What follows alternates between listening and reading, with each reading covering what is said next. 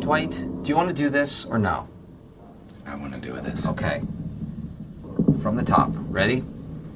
3. Action.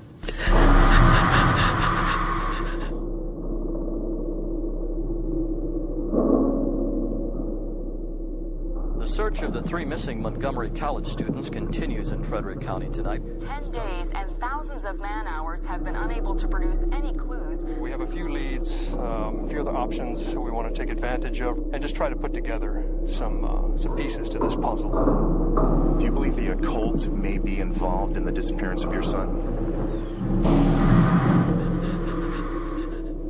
I am so scared when people don't label their personal food.